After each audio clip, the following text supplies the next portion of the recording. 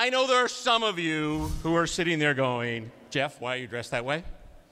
Or maybe you didn't know I was Jeff because I didn't put this thing up yet. There we go. I don't even know how to, okay, I'm Jeff. So Jeff, why are you dressed this way? Well, a lot of people said to us, how do we top the martial arts from season 1 and season 2? So I took it on myself, because that's the kind of guy I am. Marvel is very important to me, as you know. And I went and I found the greatest trainer in the world, a guy by the name of Mr. Miyagi. And I went to Mr. Miyagi, and he taught me wash the car.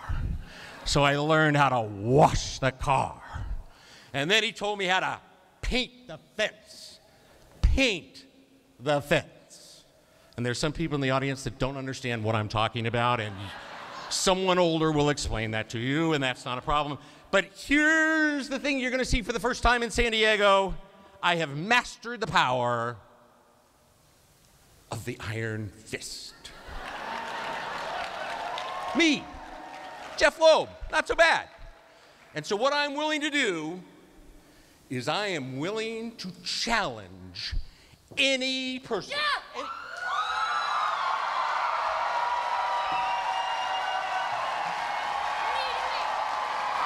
I think you all know Jess, who plays Colleen Wing. What are you wearing? I was training. Take it off! Why? The people want the panel.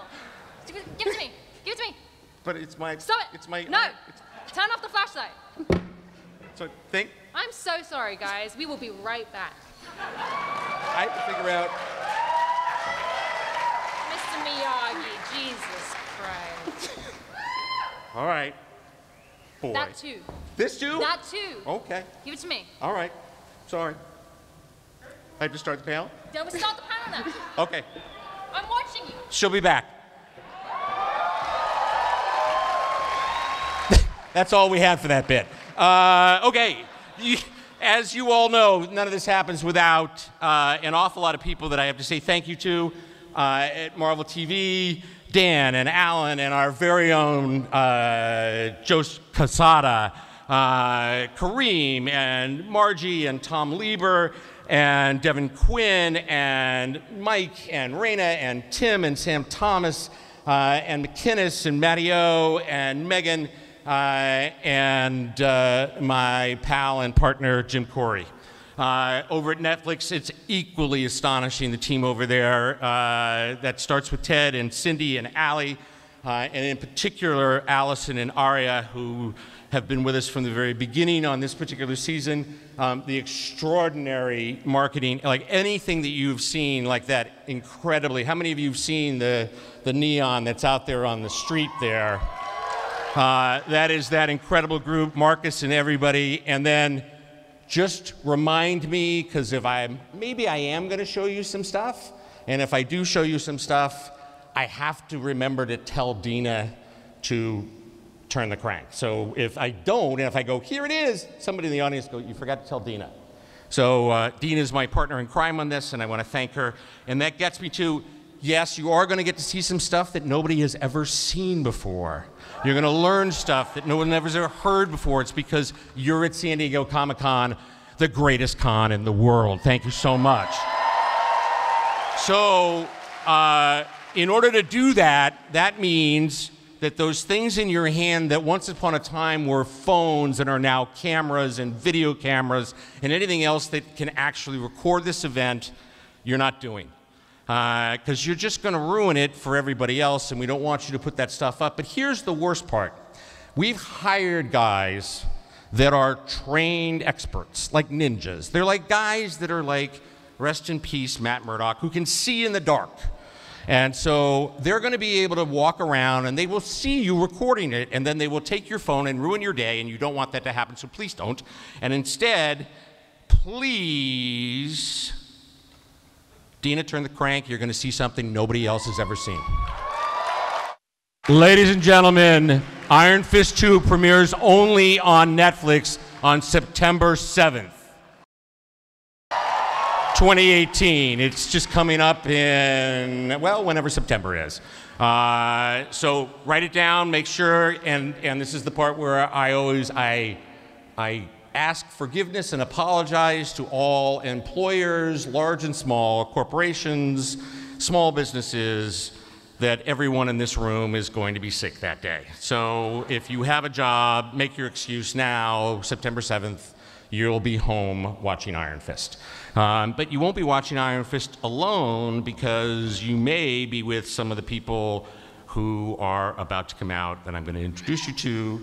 And as some of you know, as we began our journey on the second season, we decided to bring in a brand new showrunner, a guy with a lot of ideas, a guy who had incredible passion about this character and about martial arts in general. He is my friend, and he has done a brilliant job on this second season, and that is Raven Metzner.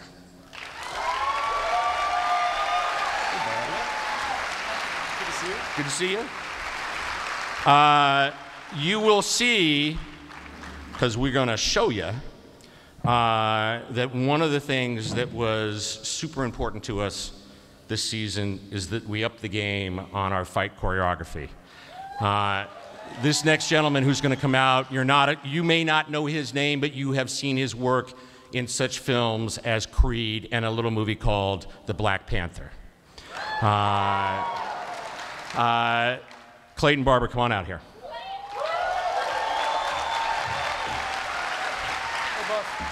Good to see you, sir. People ask us, are there going to be any guest stars? Are there going to be any guest stars? Are there going to be guest stars? And so we decided that we could get actually the best guest star. She's a special guest star. She's part of our family, and she fits, obviously, very perfectly into this world. Simone Missick plays Misty Knight.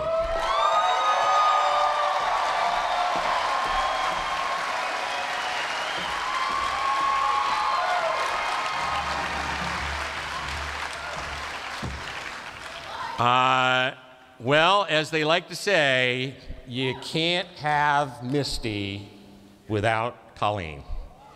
You saw her before, Jessica.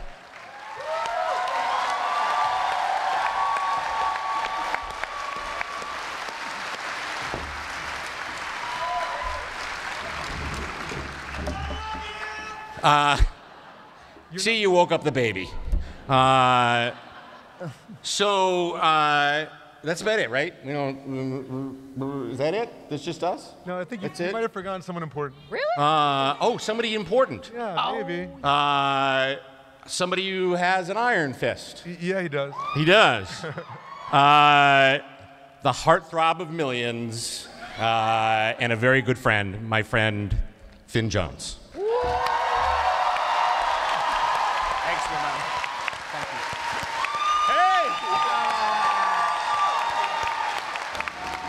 You're just so cute. He's so adorable. All right. I love you! All right, so let's kick this off. Raven, you knew you were going into a big challenge. You had to come up from season 1, make sure that season 2 rocked it. Where is your passion? What's the thing that made you go, I want to do Iron Fist? Well, first of all, last year during the Defenders panel, I was sitting out in the crowd. I'm a long-time comic book reader, and I like to think of myself as like an Omega-level nerd. So the excitement was palpable. I think you probably felt it when you first met me. I was a little overexcited, and I still am.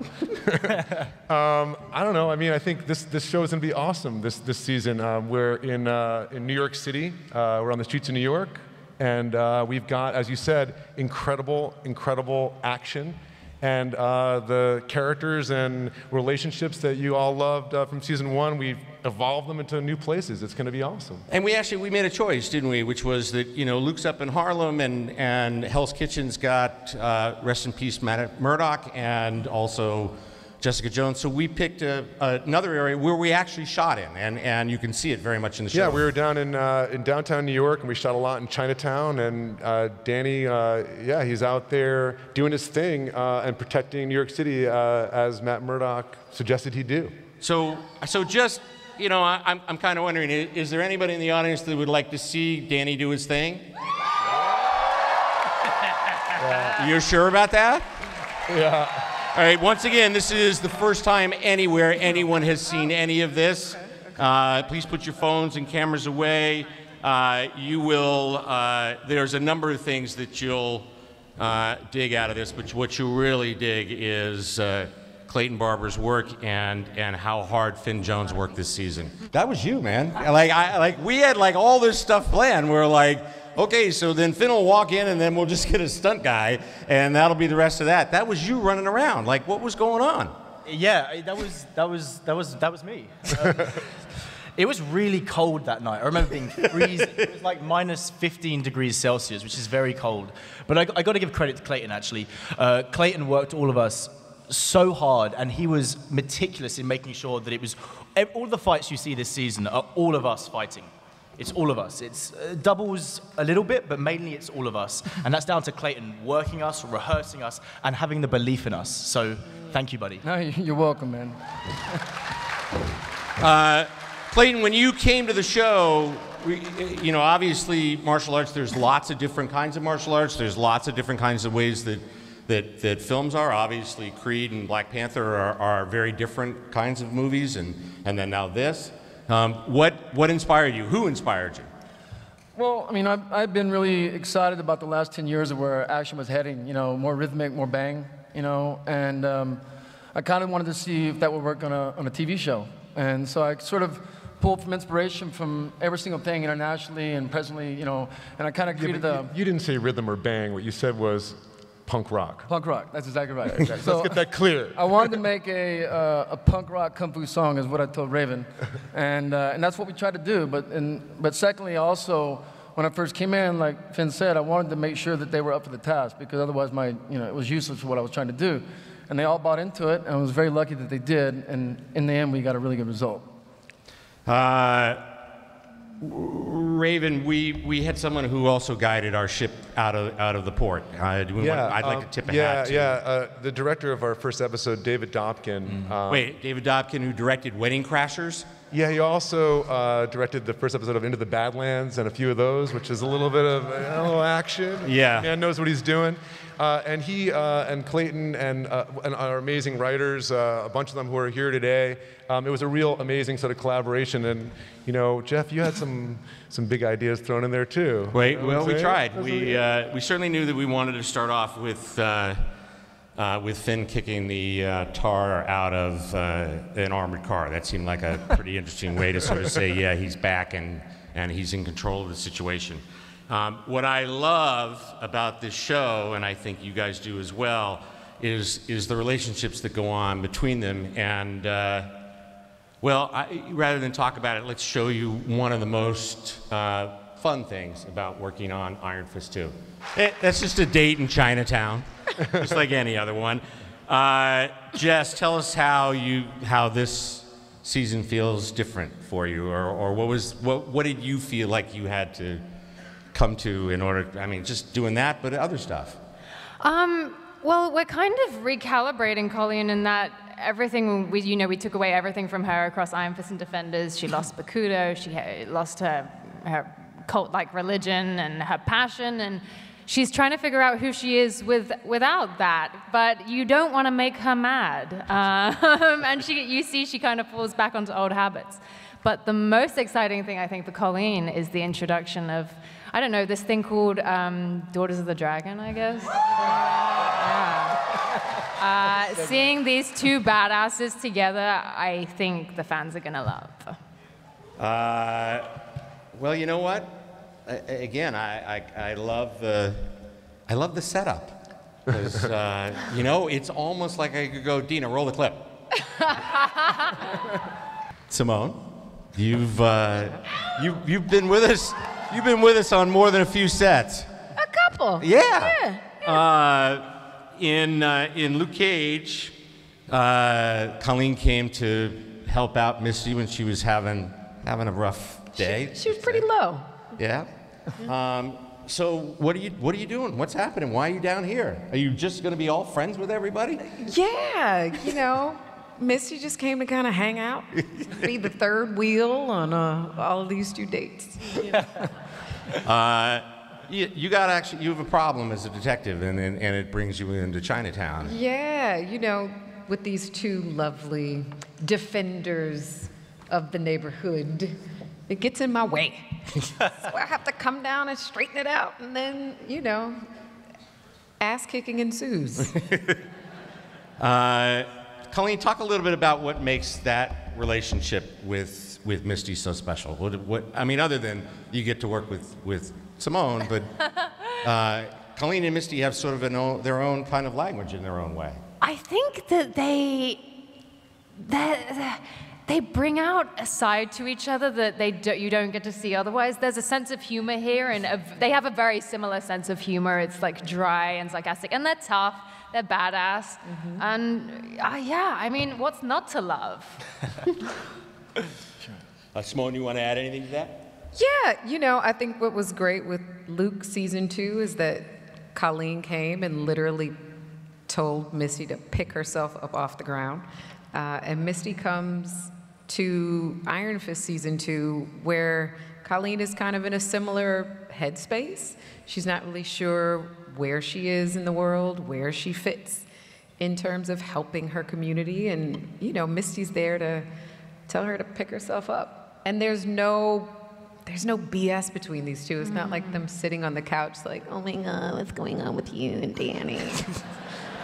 It's like, okay, you gonna go out, you gonna do what you gotta do? No? Okay, I think you are. All right, cool. And that's the best thing about these two women's relationship. And to be quite honest, it's kind of the way we two are in real life. Raven, one of the things that if you had your way, you would do every single Iron Fist story that you could possibly do. Yeah. And one of the things that we talked a lot about was the place that he came from. You want to talk a little bit about how you approached that? Well, yeah. As a comics fan, the whole idea of Kunlun is something that really intrigued me, and there's a lot of sort of pieces of the mythology that I thought would be really interesting to play with this season. So, in our first conversations when we first started talking about it, I said, look, we should be in Kunlun, and we should see a different side of it. Instead of seeing the snowy peaks of Kunlun, we should be inside and in a relationship, that Danny had in the past, Yeah, relationship, almost like a brother he had, someone that he was real close with, that they started out as friends, but that things got complicated, and maybe he showed up in season 1, and so they kind of had a little bit of a... So I'm kind of wondering if, Dina, roll the clip. Alice, welcome to Marvel. Thank you so much, Jeff Loeb. Tell us, what is it about Mary that tweaked your fancy? The violence, Jeff, I'm not going to lie.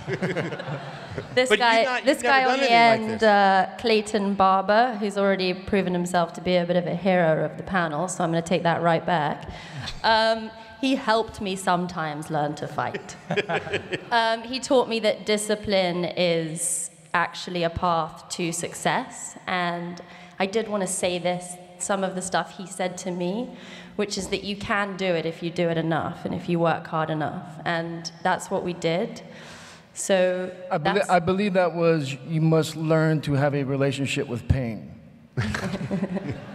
Yeah, sometimes I cried. Yes, correct. Because I was in hospital, and he'd be like, in his Texas accent, you have to change your relationship with pain. Hey, Alice, what about the relationship with the knives? Yeah, my babies. It's terrible. I don't know what I'm encouraging here. But ladies, all I'm saying is protect yourselves, my God. So so far we've seen some pretty surprising things. We've learned that the show premieres when? Guys over here still have the deepest voices. I don't understand what happened there. We've also seen, and we're delighted by the fact that we learned that we might see some yellow masks that people have been talking to us about. We have learned the secret that is Alice Eve, what she's doing on the show. And that brings us around to somebody who could not be here because he's in London. And London. He's sorry? Sorry, London. London. London. Lads. England. Sorry, am I being taught how to say it? Is that what's happening there? London. Lads. London. London. London. They just make fun of me relentlessly. I have to keep reminding them I actually have a job. But I think you met him last season, and he comes this season, and well, because he couldn't be here, Sasha made a very special thing just for you guys. Ladies and gentlemen, the cast and our very special guests, Raven, Clayton, you guys can stand, Simone, Jess, Alice, and the Iron Fist himself, Finn Jones. Thank you very much, San Diego. We will see you on September 7th, only on Netflix. Before you go, click to the right to check out even more of what's happening here at Comic-Con. And of course, don't forget to subscribe to all of our channels.